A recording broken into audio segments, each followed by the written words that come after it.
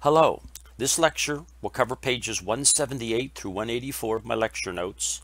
Please print those pages out and have them in front of you as I present this lecture on Chapter 12a, Variable Frequency Response Analysis with Bode Plots. We're going to start on page 178, and I want to point out that I want you to watch video 4a again.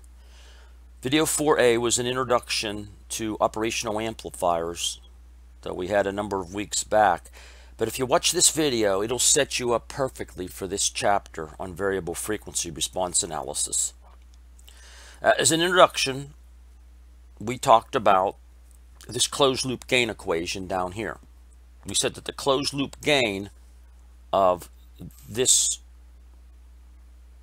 block diagram up here, if you had negative feedback, we defined it as the output over the input, which was the forward loop gain, whatever G at T was, divided by 1 minus the loop gain, which was the gain of this loop. Basically, that block times that block is the loop gain.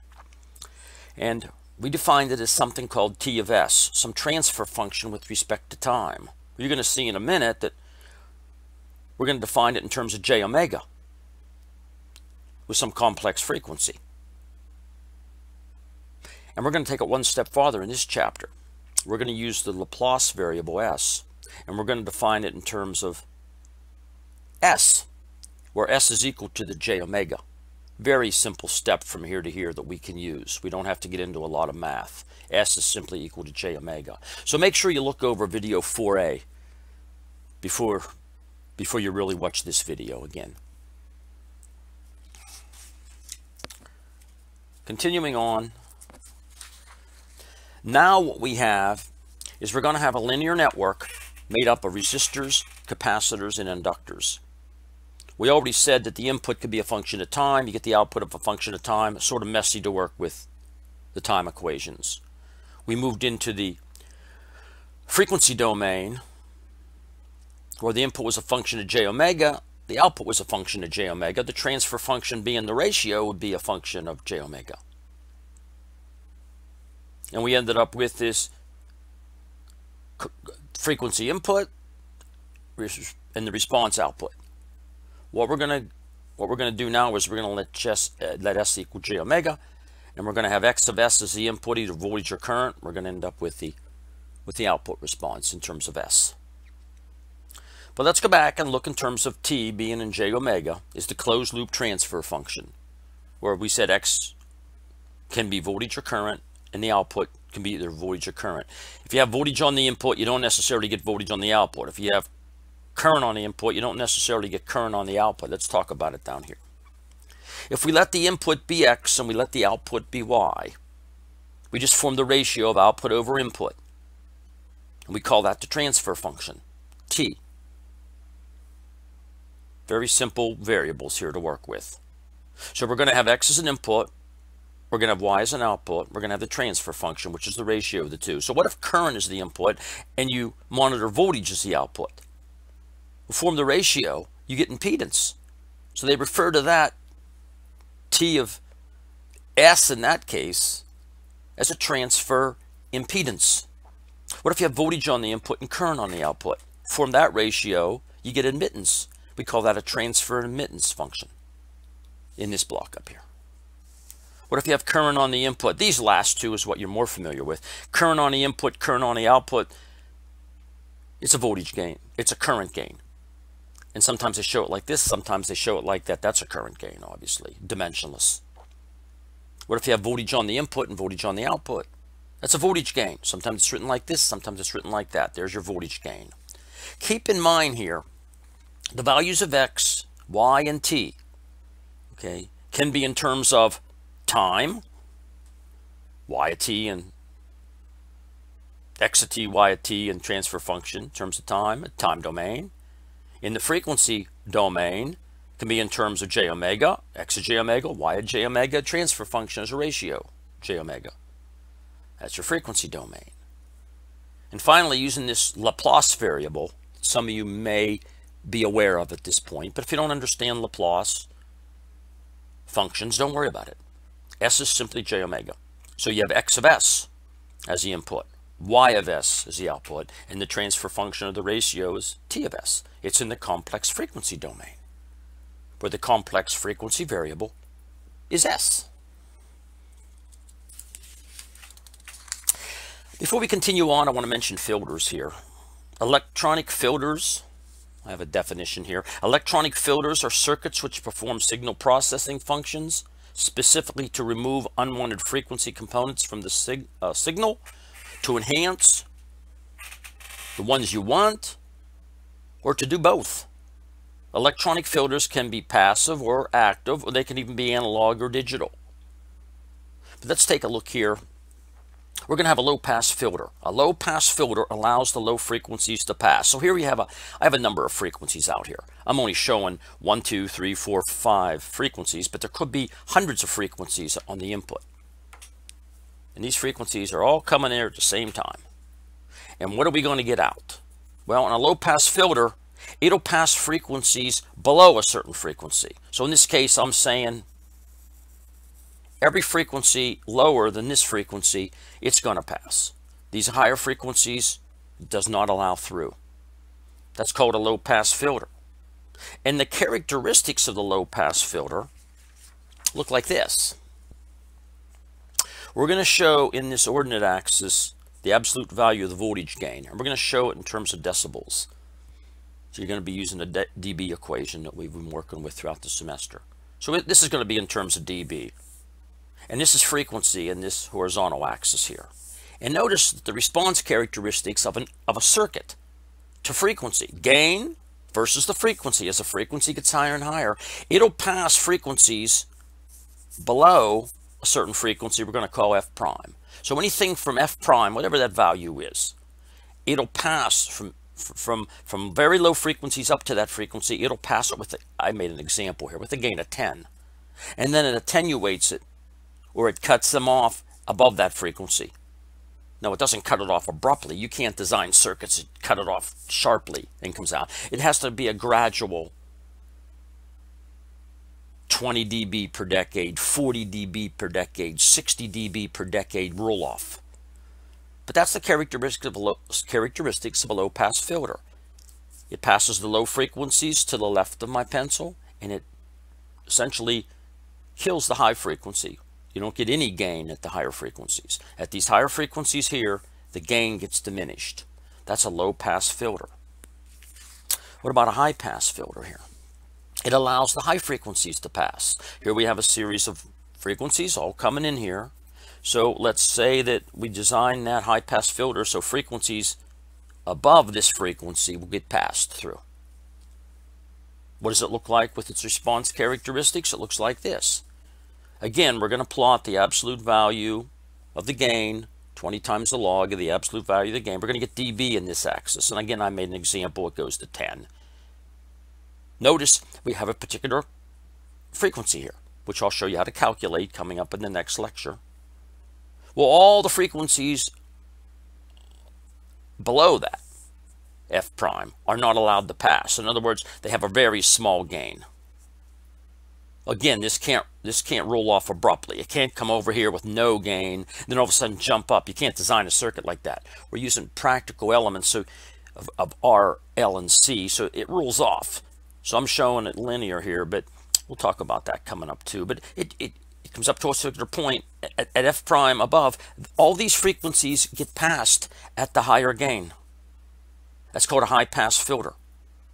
And as you go higher and higher in frequency with the network, the gain is the same. It's 10 in this example.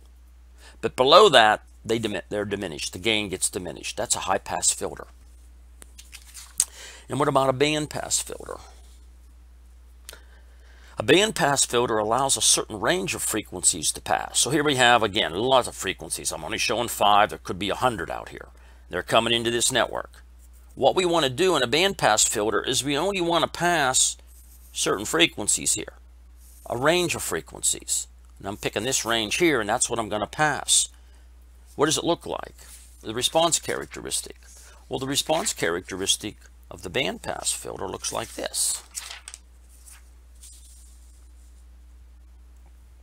I want you to notice that it has two frequencies we have to look at, two cutoff frequencies we have to look at. It has a lower frequency, F sub L, and it has a higher frequency. So you diminish all the frequencies below F sub L, doesn't allow them to pass. You diminish all the frequencies above F sub H, the high frequency point, doesn't allow those to pass, but it allows frequencies to pass between FL and FH. That's called the bandwidth. A good example of that is if you're designing a stereo amplifier. Humans can't hear below 10 hertz, so you design so the FL is 10 hertz and the higher frequency is 20 kilohertz. Because that's the highest frequency most humans can hear. Low frequency is 10 hertz, the higher frequency is 20 kilohertz. So you design a filter that looks like that. Why put all the money into components to amplify these frequencies down here at a real high dB whenever humans can't hear them? And why put all the money into real expensive components at this higher frequency above 20 kilohertz where humans can't hear it? So we're only concerned about from this point to this point. Now it turns out you can't find that point right at the top, and you can't find that point at the top. So what we're going to define is 3 dB points, 3 dB down. No matter what this maximum dB is, I made it 100 here. So they come down 3 dB, and they call that a 3 dB point here. You can find a 3 dB point real easy. You just find the maximum dB gain, subtract 3 from it, and you have a lower 3 dB point here. This is the actual point that you want to look at for F sub L. It's 3 dB down, so we're going to move it out to here. This is the actual point you want to define, 3 dB down at the higher one. And then you go between this point, and that gives you your bandwidth. So the bandwidth is defined as the higher frequency minus the lower frequency, and it's measured in hertz. But we don't use the ideal points here and here. We come down 3 dB, and this is an equation that I want you to have handy. The bandwidth in a bandpass filter is the higher frequency measured at the 3 dB point, which is here, minus the lower frequency measured at the 3 dB point, which is here, and that defines your bandwidth in hertz. Now I will add that when you're talking about these 3 dB points, why did they pick 3 dB? Well, it turns out the human ear can't detect changes in volume less than 3 dB, the average. So ideally we'll say if a sound changes by 2.5, 2.6, 2.7, 2.8, 2.9 dB, you can't hear it. Most human beings can hear a change in a sound's intensity if it changes by 3 dB. So they pick 3 dB points. That's how, they didn't arbitrarily choose that. So that's why they get the 3 dB points that are down from the maximum. So we talked about the 3 different types of filters. We talked about the low pass. We talked about the high pass. We talked about the band pass. I gave you the response characteristics of the low pass, of the high pass, and finally of the band pass. Now, what makes these filters active or passive? Well, if you can get a gain out of the circuit, which I showed here, if you can get a gain out of the circuit, which I'm showing there, if you can get a gain out of the circuit, which I'm showing there, it has to be an active filter. It has to have some active element in it, like an operational amplifier or transistor circuit, to be able to give you that gain.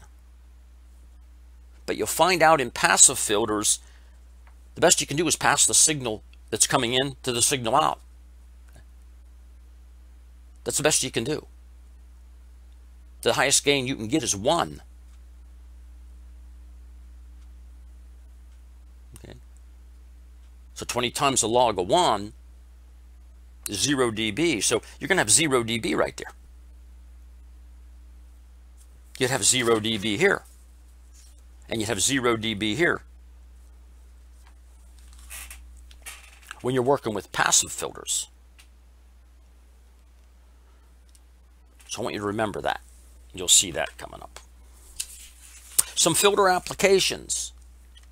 An audio filter is a frequency-dependent amplifier circuit working on the audio frequency range of 0 hertz to beyond 20 kilohertz. Well, I just went over that. Yeah, I called it 10 hertz to 20 kilohertz. There's a line filter. I want you to read about the line filter. There's a bandpass filter that's used in all kinds of instrumentation, as well as seismology, sonar, even medical applications. Even your telephone service uses bandpass filters. The audio side is roughly that frequency, and the digital side for your computer is much higher. If you get DSL, technicians install bandpass filters to split the digital signals and the audio signals so the audio don't interfere with the digital signals of the computer. That's done with a filter. An equalizer is a circuit or equipment used to achieve equalization. It's a sound or volume or vocals equalizer in music. What about an audio mixer? It's used to combine multiple sounds into one or more channels. So read through these. These are all applications of filters. That's why this chapter is so important. Frequency analysis. How a network responds to different frequencies is very important in electrical engineering. So basically, we're going to have a network here made up of R, L, and C elements. And by choosing different values of R, L, and C, we can get different frequency characteristics to allow certain frequencies to go through, to block certain frequencies. So, this transfer function is going to be in terms of the complex frequency, j omega. So we're going to have the transfer function, which is just the ratio of this over this. You already know that. It's going to have a magnitude. Here's the magnitude. And it's going to have an angle associated with it in the frequency domain. We're working with j omega here. Where the absolute value of this is simply equal to the magnitude in terms of omega. And the phase angle is in terms of omega. So the phase is going to change as the frequency changes too, you'll see. A representation of magnitude and phase can be plotted versus omega. When you plot a representation of the magnitude here in terms of omega and the frequency phase shift in terms of omega, that's called a Bode plot. That's called a Bode plot, particularly when you do it on semi-log paper. And you'll see why in the next lecture. All we're going to do is we're going to define the transfer function in terms of the complex variable S. Well, remember, S is simply equal to the j omega. That's all you have to remember here. S is equal to j omega. So we're replacing the j omega with S. So our transfer functions are going to be in T of S. And we're going to work everything out with the complex frequency domain. And then we're going to relate it to the time domain, and you'll see how it relates. The math is a lot easier when we work in the complex frequency domain. Here are a few of the examples below of these plots, of these type of plots, these Bode plots we're going to be doing. I did a couple examples here. So you can look at that and see that's a low pass filter. You can see at the lower frequencies, you're getting a gain of 100 dB. That's a high gain, up to a certain point. And we're going to calculate a 3 dB point down there at that point, and it starts cutting off here. It starts cutting the gain as the frequencies goes higher. Don't forget, you can't just cut it off with a discontinuity at an infinite slope, because you're using realistic components here. And as long as you have R, L, and C to do this, you have to roll it off gracefully. And this roll off is going to be, you'll see 20 dB per decade, or 40 dB per decade, or 60 dB per decade. The higher you go, the sharper the negative slope there. Here's another one. It's a Bode plot. In this case right here, I'm showing not only the magnitude here in dB. In this case, let's make it voltage gain in dB. And this is the phase. So what this is telling me is it's a high pass filter. It rules everything off from a 3 dB point. They're even showing it here on the lower frequencies, but everything above that, you get a gain Well, I want you to notice the gain you're getting. You're getting 0 dB. 0 dB means it's a passive filter, not an active filter, because it could be an active filter with a gain of 1.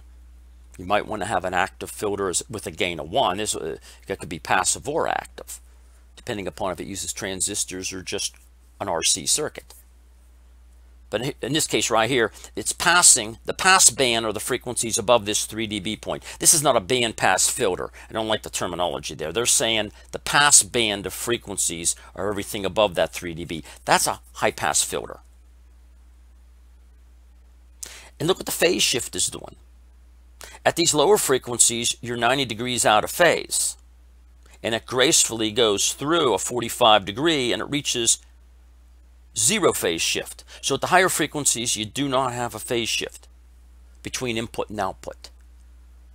What that's saying is, if you're looking at this, at these higher frequencies, if this were an input, let me just do this. If that were an input, let's see what the output would do. The output would be directly in phase with that. It would be in phase at the higher frequencies because there's no phase shift. And at the lower frequencies, you'll see it'll be 90 degrees out of phase, where this will be shifted, the output will be shifted 90 degrees. That's a plus 90 degrees, so it shifts over here. Remember, this is the plus angle here. So this waveform gets shifted in this direction, where that here is 90 degrees. And you're going to be able to take a look on these Bode plots, and we're going to be able to get a magnitude response versus frequency and a phase response versus frequency, where we can pick any frequency here. And we can not only find, at any frequency, we can not only find the dB gain, but we can also find the phase shift. At this frequency here, we could find, we'll be able to do that, find the gain there, we'll be able to find the phase shift. At this frequency here, we'll be able to find the gain, and we'll be able to find what the phase shift is at this point. That's going to be real important to do that. And you don't have to do a lot of math, because even though these curves roll off gracefully, even though these are all graceful roll-offs here, we can approximate them with linear lines, with straight line approximations, and it's extremely accurate. The process of analyzing frequency response with straight line approximations on semi-log paper is referred to as Bode plots, and we'll be discussing that in the next lecture. And then finally, we look at a single component here. These are real easy, just to give you a reference here. A resistor plot. If that's a pure resistor, we know the impedance is purely real. It has a magnitude of R and an angle of 0. Well, here's the plots. The magnitude of the impedance with a pure resistor doesn't change with frequency. I don't care what the frequency is, the resistor is still going to be R. It's constant. And what about the phase angle? There's no phase angle there. It's 0 degrees because it's purely real.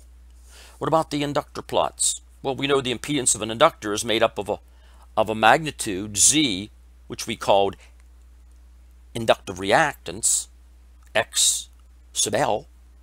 That's the magnitude, and an angle. And the angle is always 90 degrees because it's J. Remember I said the impedance of a pure inductor was equal to JX sub L. We talked about that before. So that leads the impedance, if it's purely inductive, to be omega L, that's your X sub L, at an angle of 90, that's your J. What does it look like? Well, as frequency, it's linear. As frequency increases, the value of this magnitude of X sub L is linear, but it increases. It's directly proportional to omega. What about the phase angle? The phase angle is always 90 degrees. It's not dependent with frequency. So if a pure inductor, it's always going to be 90 degrees out of phase. We talked about that before as you change the frequency. So what does this say here? For a resistor, as omega gets larger, as the frequency don't forget now, omega is equal to 2 pi f.